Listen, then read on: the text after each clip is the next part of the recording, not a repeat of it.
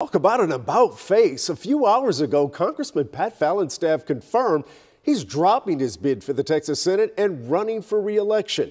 That bombshell comes 24 hours after Fallon announced he was leaving D.C. to make a run for the Texas legislature. In fact, Lieutenant Governor Dan Patrick endorsed his state Senate run, and campaign contributions were already coming in. The Texas Tribune reports that Fallon's son urged him to stay in Congress, representing a district from Dallas to the Oklahoma